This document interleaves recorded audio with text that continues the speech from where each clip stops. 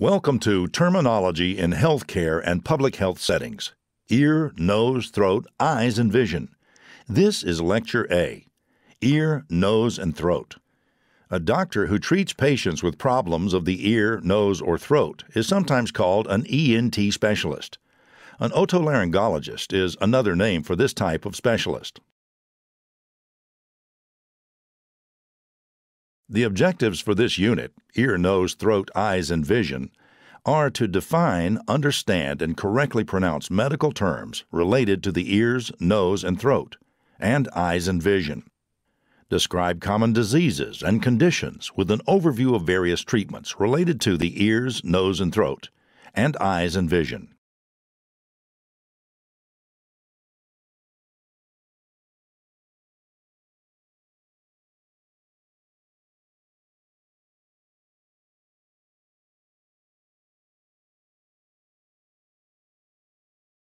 Let's start with the anatomy of the ear.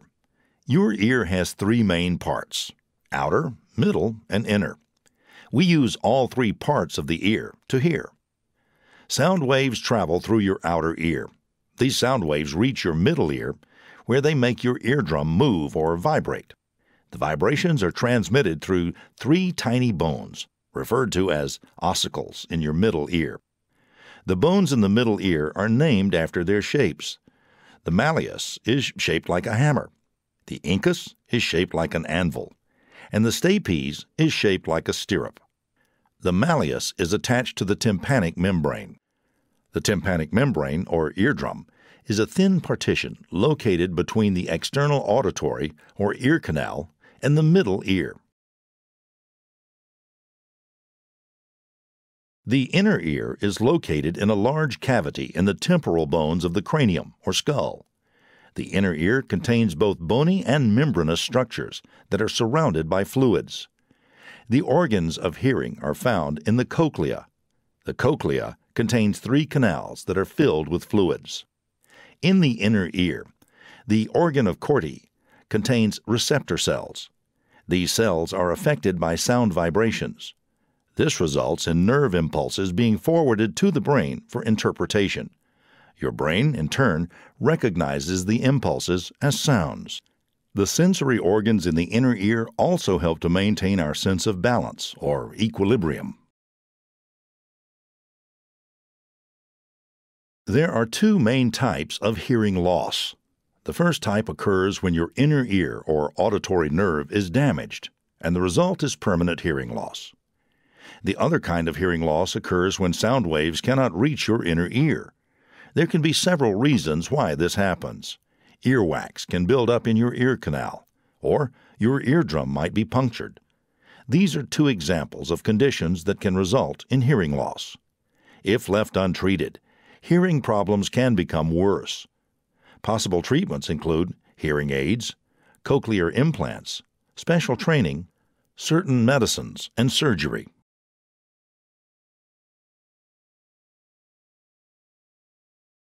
An acoustic neuroma is a non-cancerous tumor that develops on the nerve that connects the ear to the brain. The tumor usually grows slowly.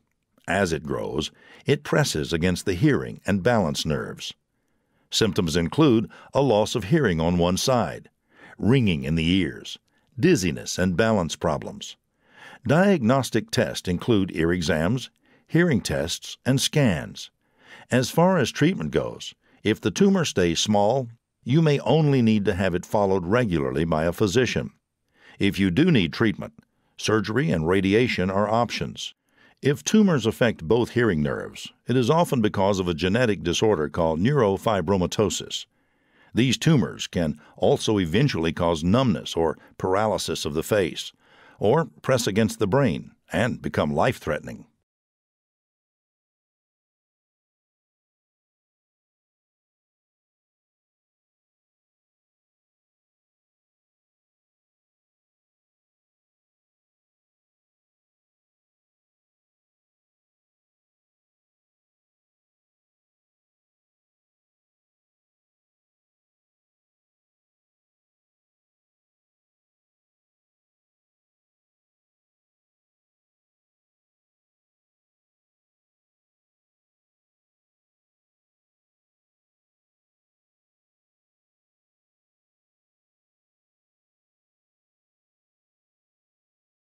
If you are lightheaded and feel that you will lose your balance, then you are experiencing dizziness.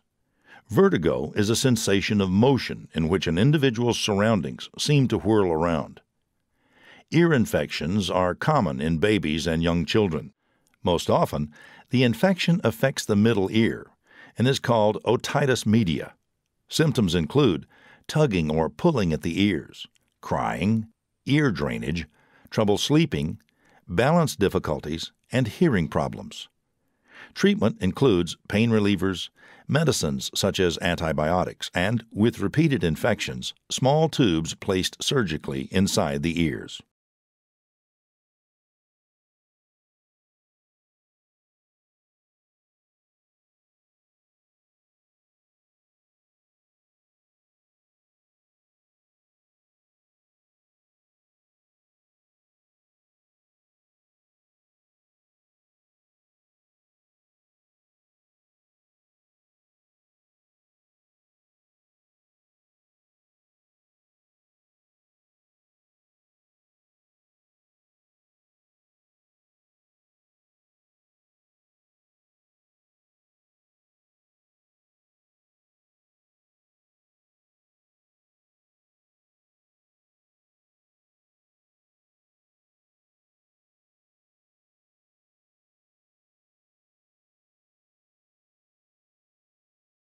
Meniere's disease can cause severe dizziness, a roaring sound in your ear called tinnitus, hearing that comes and goes, and the feeling of ear pressure or pain. It usually affects just one ear, and it is a common cause of hearing loss. Scientists do not know the etiology or cause of this disorder. They believe it has to do with the fluid levels or mixing of the fluids in the canals of your inner ear. Symptoms can occur suddenly and happen every day, or as seldom as once a year. Unfortunately, there is currently no cure for Meniere's disease. However, you may control symptoms by changing your diet or taking medicine so that your body retains less fluids. Severe cases may require surgery.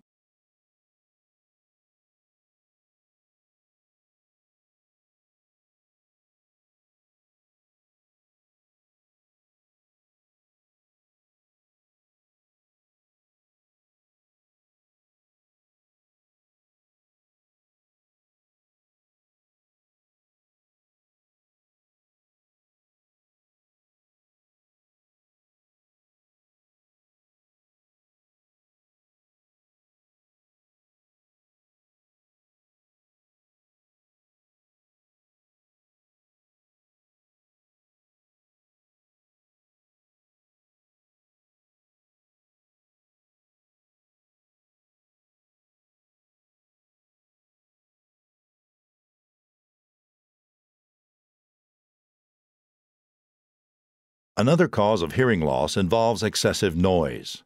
Noise is all around us, coming from TVs to lawnmowers. Harmful sounds that are too loud, or loud sounds over a long time, can damage the sensitive structures of the inner ear and cause noise-induced hearing loss. Hazardous sound levels are louder than 80 decibels, which isn't as loud as traffic on a busy street.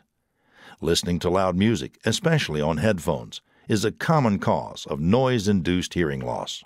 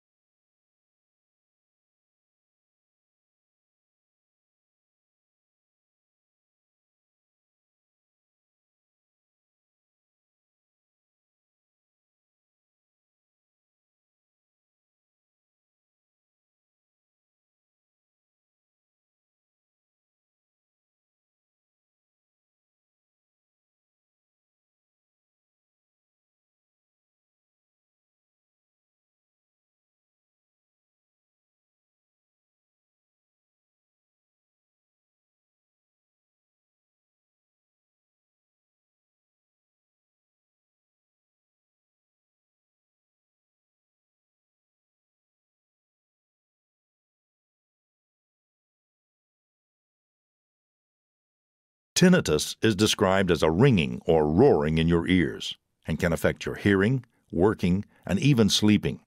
Causes of tinnitus include hearing loss, exposure to loud noises, or medicines you may be taking for a different problem.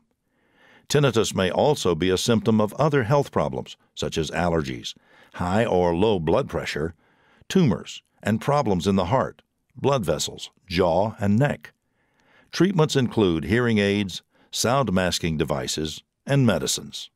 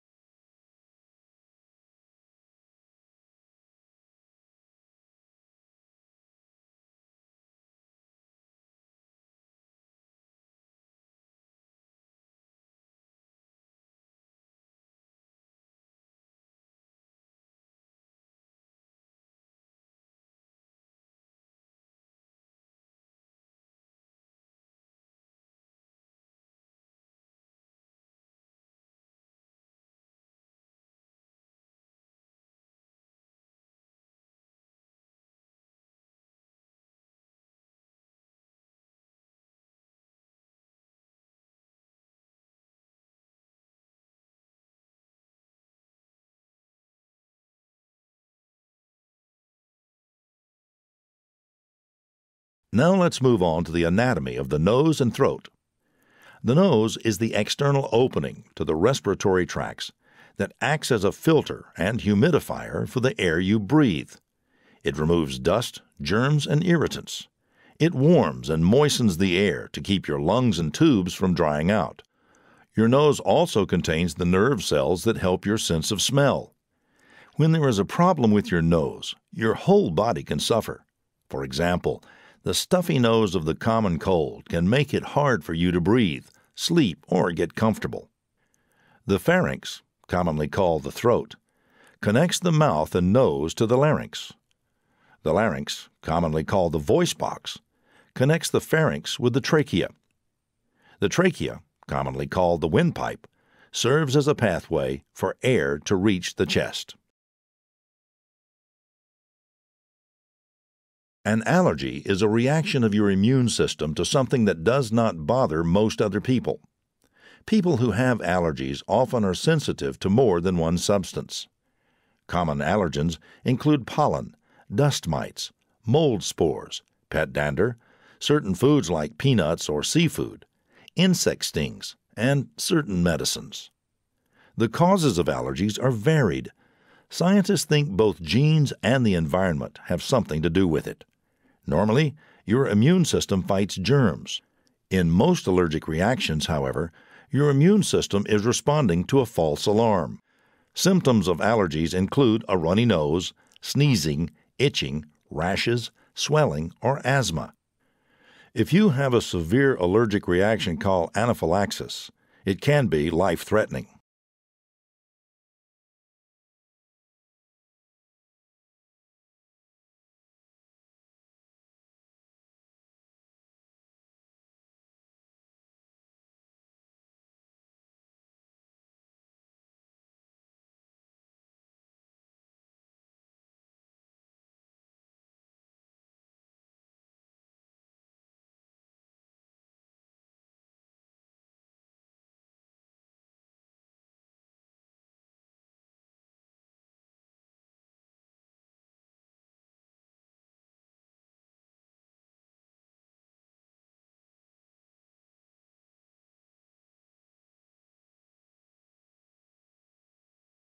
Another disorder which affects the nasal cavity is the common cold.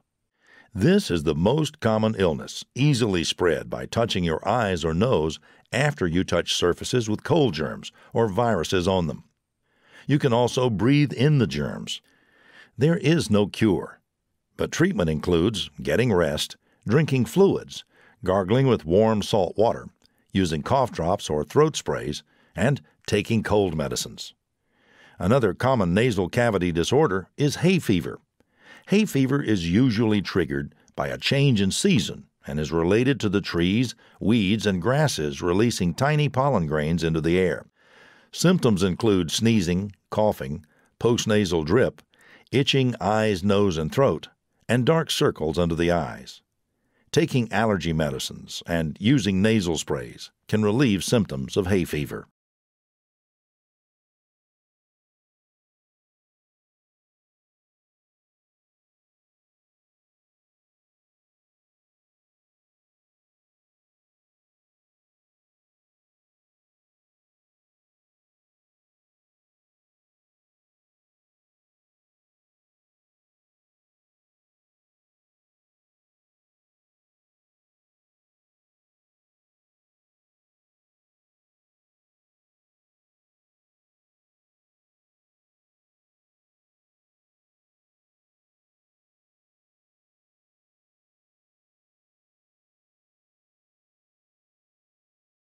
There are a few more nasal cavity disorders that we should mention here.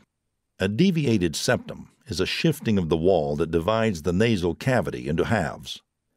Nasal polyps are soft growths that develop on the lining of your nose or sinuses. And you are all probably familiar with nosebleeds, which occur when there is bleeding or hemorrhaging from the nose. Rhinitis is an inflammation of the nose and sinuses, sometimes caused by allergies. The main symptom is a runny nose. Sinusitis means your sinuses are infected or inflamed. Your sinuses are hollow air spaces within the bones surrounding the nose. Your sinuses produce mucus, which drains into the nose. If your nose is swollen, your sinuses can be blocked and result in pain and infection. Sinusitis can be acute, defined as lasting for less than 4 weeks, or chronic, defined as lasting much longer. Symptoms of sinusitis include fever, weakness, fatigue, cough, congestion, and postnasal drip. Treatments include antibiotics, decongestants, pain relievers, saline nasal sprays, and vaporizers. And finally, we should mention nasal cancer, which is also called cancer of the nasal cavity or cancer of the paranasal sinus. The paranasal sinuses are small hollow spaces around the nose. They are lined with cells that make mucus, which keeps your nose from drying out. The nasal cavity is the passageway just behind your nose through which air passes on the way to your throat as you breathe. Cancer of the nasal cavity and paranasal sinuses is rare. Men are more likely than women to develop nasal cancer, and most patients are older than 45. Infection may eventually become a symptom, but there may be no symptoms at first, making it harder to diagnose in the early stages. Treatment options include surgery, radiation, and chemotherapy. Some conditions of the throat are the same conditions that occur in the nasal cavity, such as allergies and the common cold. However, there are also conditions that are associated with the throat. Coughing is a reflex that keeps your throat and airways clear. While it can be annoying, it serves a purpose in that it helps your body heal or protect itself. Coughs can be acute or chronic. Various causes of coughs include asthma, allergies, chronic obstructive pulmonary disease or COPD, gastroesophageal reflux disease or GERD, smoking, croup in young children, and some medicines. Treatments include drinking water or adding water to the air you breathe, and taking antihistamines and cough medicines.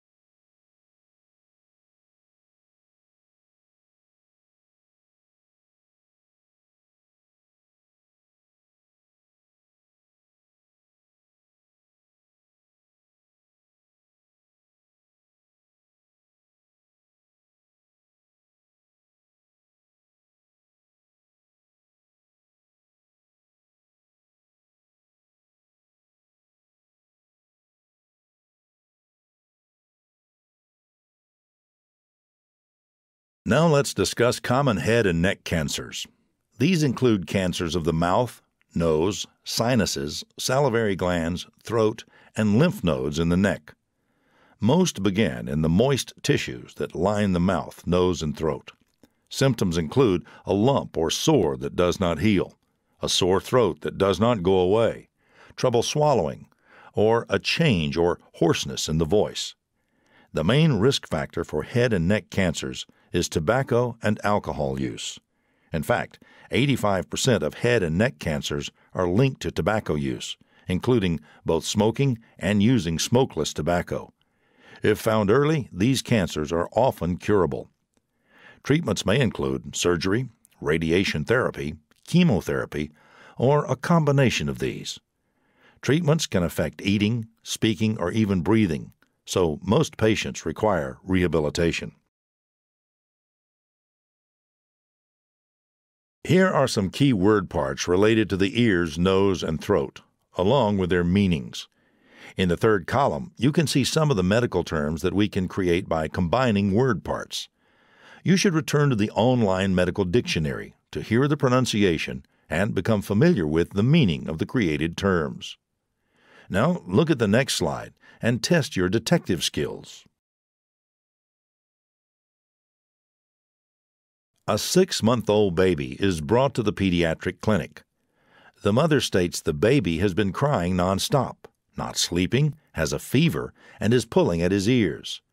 If the physician notes a bulging membrane in the exam of the right ear, what would be a likely diagnosis?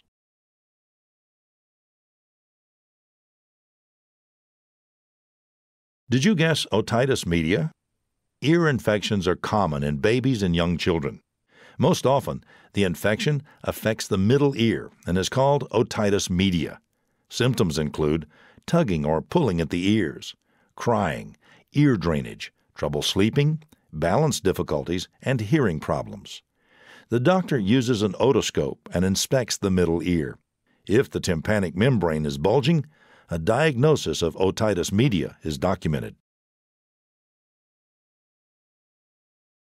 This concludes Lecture A of Ears, Nose, Throat, Eyes, and Vision. In summary, we have discussed and pronounced medical terms related to the ears, nose, and throat. In addition, we have described common diseases and conditions with an overview of various treatments related to the ears, nose, and throat.